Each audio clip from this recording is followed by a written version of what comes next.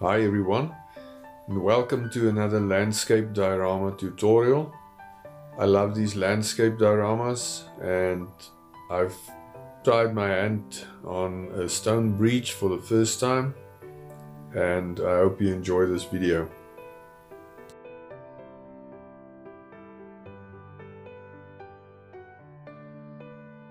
My name is Louis and I'm a farmer from South Africa.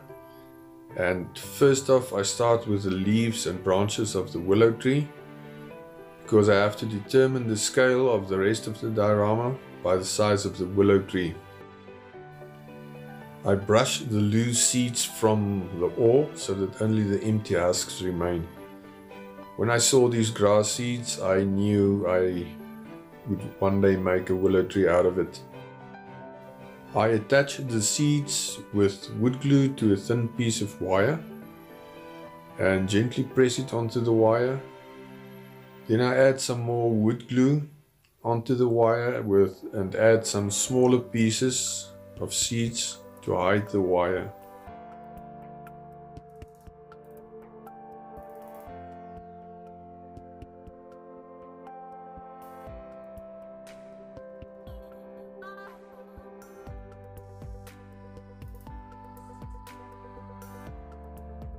So here's a close-up view of my willow tree branches and leaves. I painted the leaves a dull green, and I cupped some of the leaves in my hand to make the spray job easier.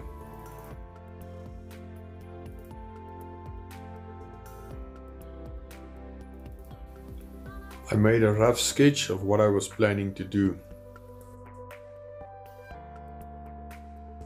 These are the lovely pieces of weathered wood that I'm going to use for the trunk of the willow tree.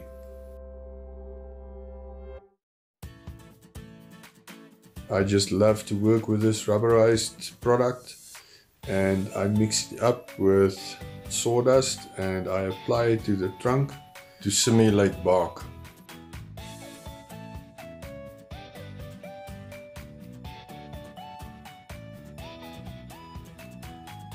I think I could have added a little wood glue, but this product sticks well enough on its own like it is. But especially on wire trees, because it's rubberized, it's flexible and doesn't break as easily.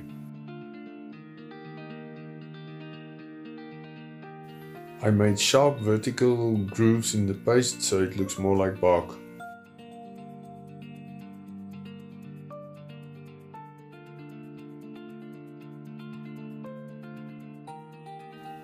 I attached this piece of wood with super glue to the original trunk to give it a little more height.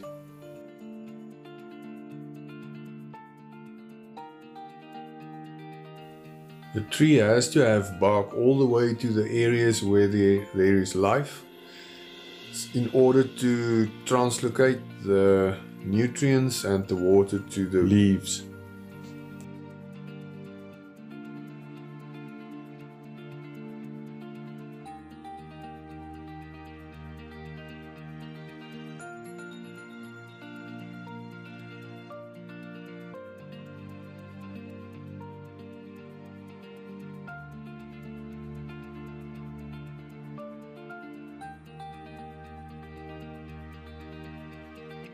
After a test fit of a couple of leaves, I gave all the areas with bark on it a light brown wash.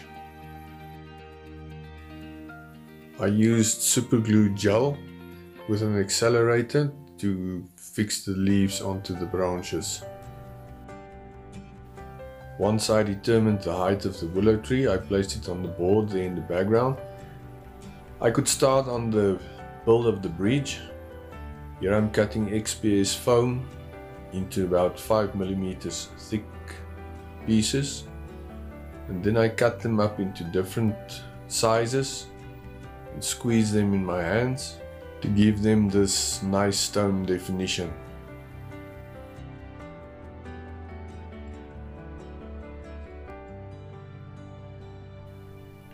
Another method to make lovely stone blocks is to press a ball of tin foil onto the strips of XPS foam. I concentrated on the sides to make it flat on the sides, and if you cut these strips up into different sizes, they make lovely stone blocks.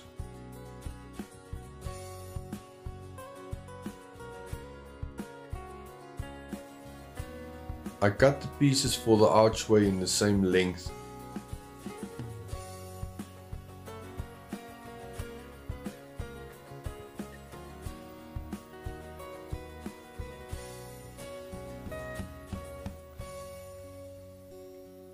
Then I give them a slight tapered edge and dry fit them onto the archway to make sure there are no gaps. It took me about 3 tries before I could get that tapered shape correct. Here I dry fit them. I start with a keystone in the middle, and I'm using hot glue to fix all the pieces to the breech. You can see that I'm applying the hot glue to the piece first, but an important lesson I learned later during the build of the breech was that it's much better to apply the glue to the breech first and then place the piece onto the breech. In that way you don't have those hundreds of annoying strings of hot glue that you need to remove later on.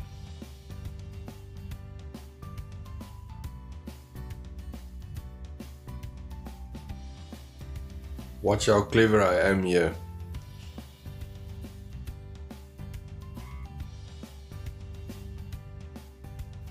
And here's the end result of the stonework. I start with all my methods on the back and on the walkway to see the results first before I try them on the front side of the breech, so that I don't make any mistakes on the front side. I'm applying a thick layer of Mod Podge and make sure it goes into all the gaps. And later on I remove all the excess to make sure that all the details remain.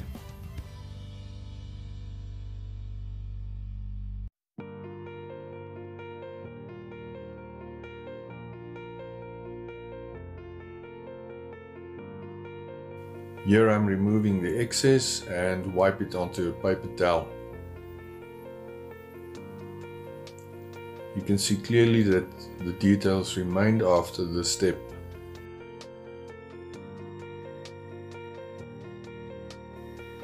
I decided on a raw sienna for the base coat.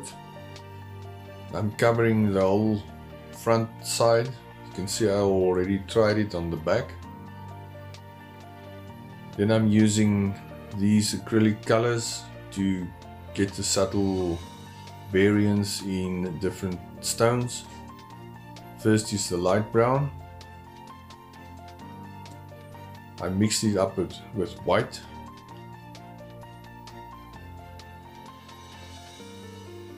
Next up is the burnt sienna, also mixed with white. And after that I'm applying the grey, and I cover about 40 to 50% of the stones to get the variance in colors that I need.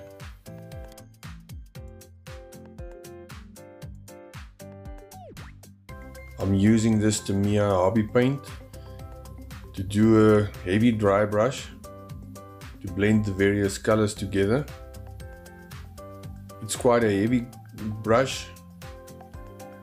I'm trying to blend and hide all the various colors, but you'll see in the end that most of the colors were hidden by the black ink and Mod Podge mix that I applied.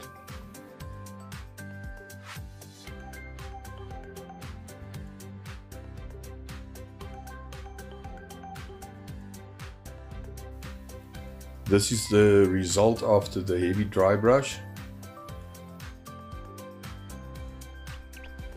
I then applied a very light white dry brush only on the very surface of the stones to resemble sunlight falling on it.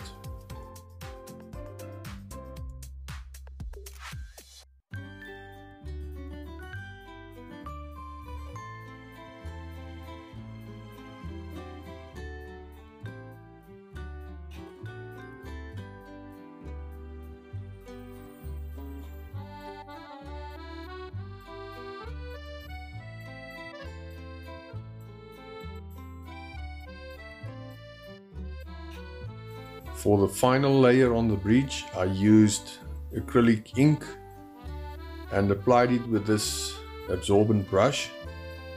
The mixture I'm applying here is diluted black ink mixed with a third Mod Podge.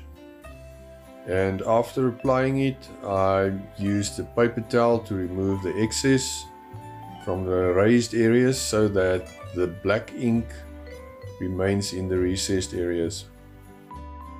I used Mod Podge matte with the ink.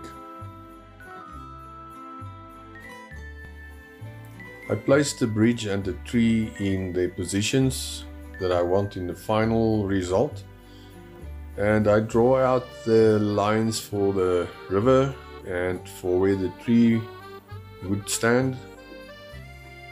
Then I'm starting to build up the landscape with ordinary polystyrene that will be covered with sculpting materials that I made myself. It was egg cartons that I ground up with a blender and added plaster of Paris in a 50-50 ratio. There I built up the riverbed towards the back, and now I'm going to cover the whole terrain with the sculpting material.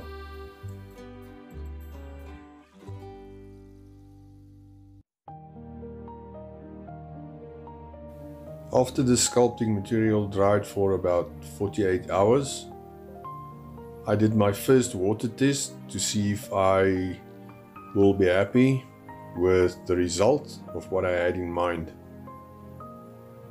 I wasn't happy at all with what I saw, so I dried it all up with a paper towel, and I could clearly see where the water flowed because I mixed the water with ink.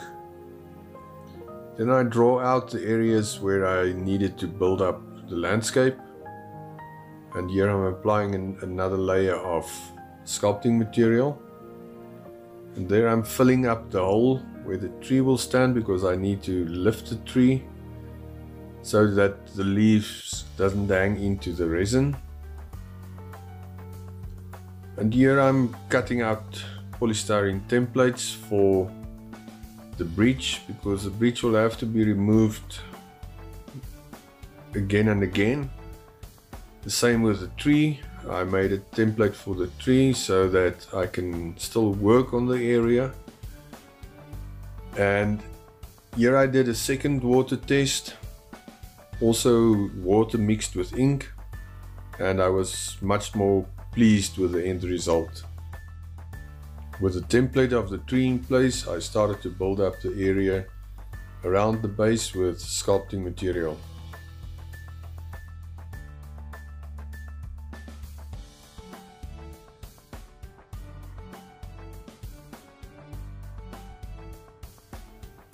For the rocks that will go onto the side of the diorama, I mixed up a mixture of plaster of Paris and banged on the table for the air bubbles to surface. The mold I made was from pieces of coal that I got from a coal laboratory, and I think the end results look quite nice. And here I'm sticking them down onto the sidewall with the hot glue gun. I prefer to use the small hot glue gun, otherwise the polystyrene melts. And to fill up the gaps between the rocks, I mix up a very soupy mixture of plaster and use a syringe to apply the plaster between the rocks.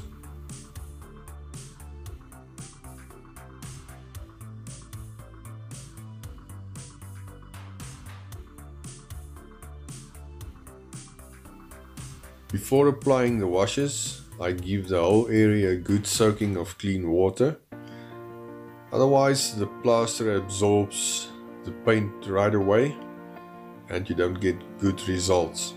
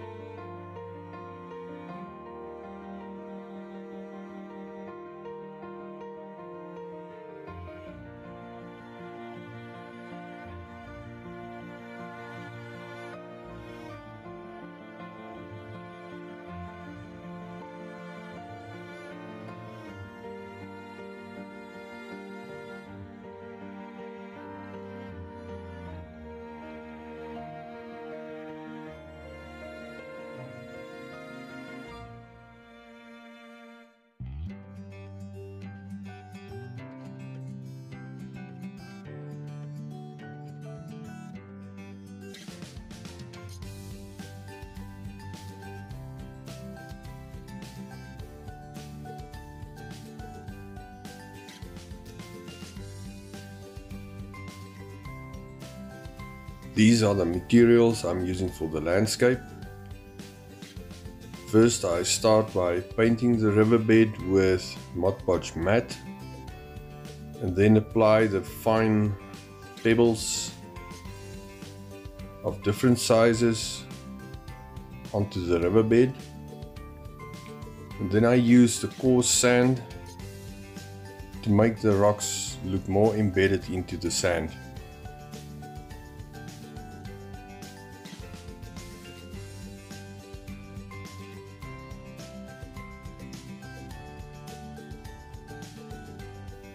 I spray a mixture of Mod Podge matte and water on the surrounding areas before I apply the finely sifted sand and tile grout mixture.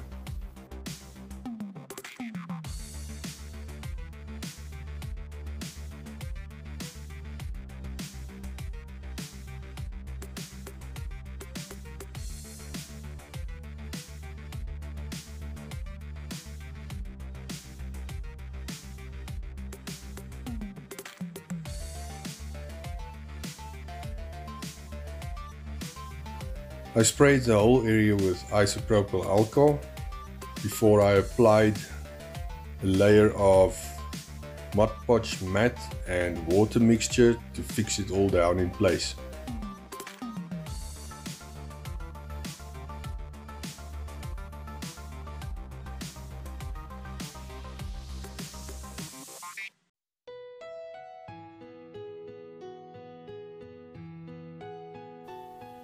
I made these little dams out of clear silicone sealant and sealed it up with Mod Podge gloss to make sure those dams won't leak when I pour the resin.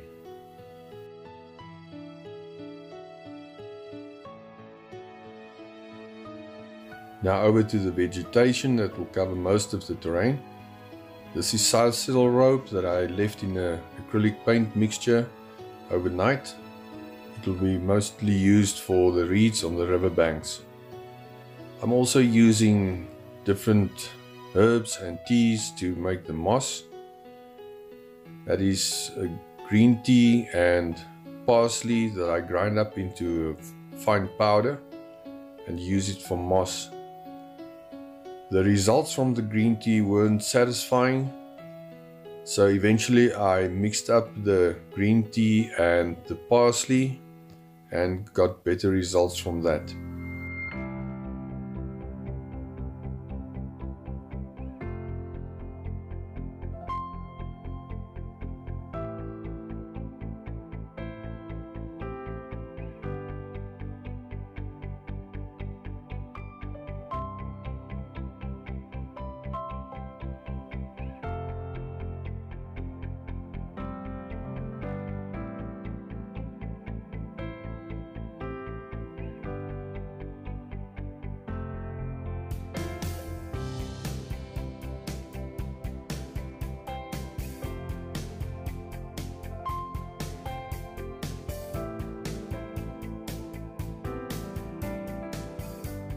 Here are a few natural plants that I use to decorate the rocks on the side.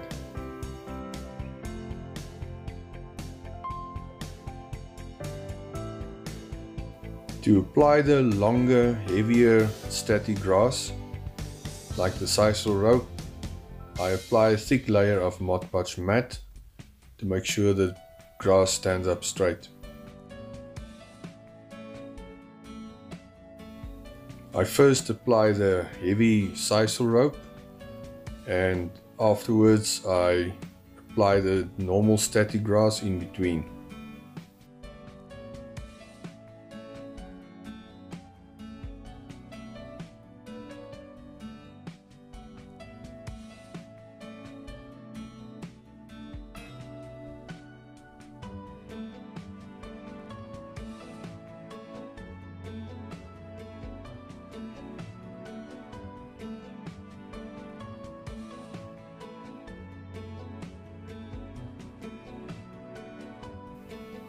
I used a handheld vacuum cleaner to remove all the loose fibers.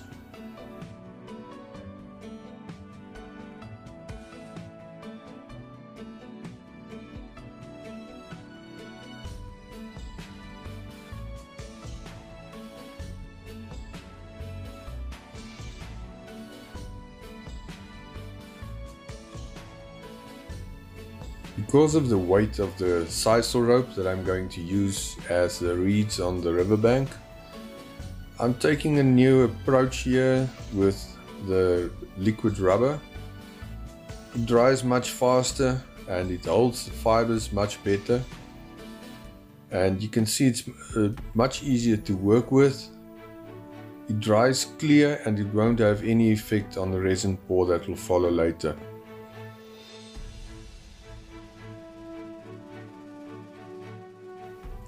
In my opinion, the liquid rubber is a much better medium than PVA glue to work with these heavy fibers.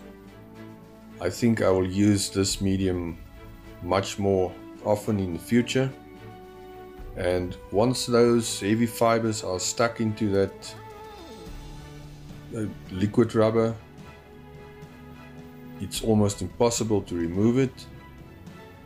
It holds the fibers much more quickly than the PVA glue and dries faster, and I certainly think that's the medium for me to go with.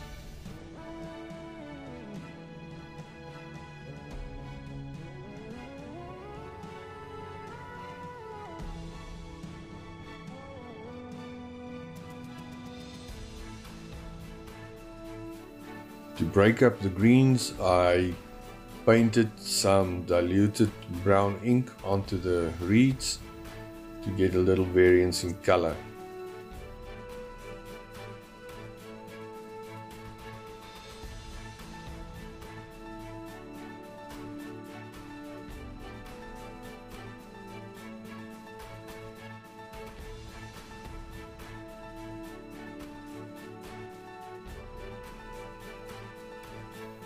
I decided to use some coarser sand around the edges of the grass and to break up that sharp line of the static grass.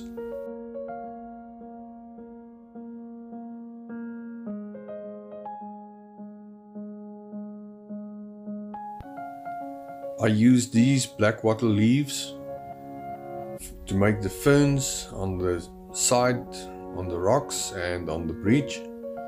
The moment I picked those leaves, I sprayed it with spray adhesive, and they kept their color and their shape, and it makes a pretty nice fern.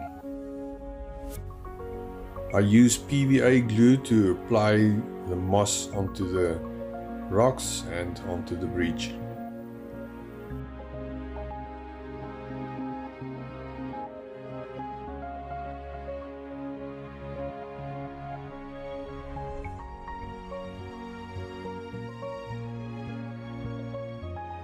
This is Eragrostis teff grass that we use on the farm for feed for the animals, and I'm using the same method as with the reeds on the riverbank.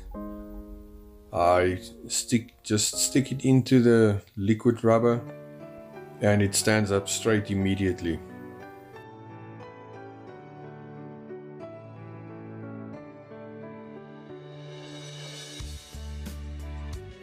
To make sure that everything is stuck in place over the whole terrain, I spray everything with isopropyl alcohol, and then afterwards I'm using the Mod Podge matte and water mixture. I'm using masking tape to make a barrier for the dam and seal it off with PVA glue to make sure there are no leaks. I used the cup of a previous successful resin pour and transferred the marks onto a new cup, mixed up my resin, and in that way I'm sure that the resin will be a successful pour. After leveling everything out, I started pouring the resin at the back and let it flow down naturally to the pond area.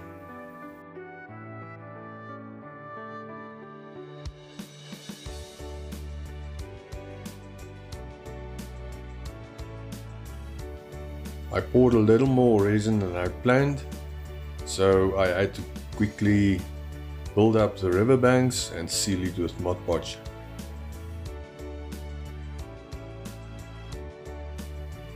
I made some final improvements to the old willow and it was now ready to go into its place where it belongs.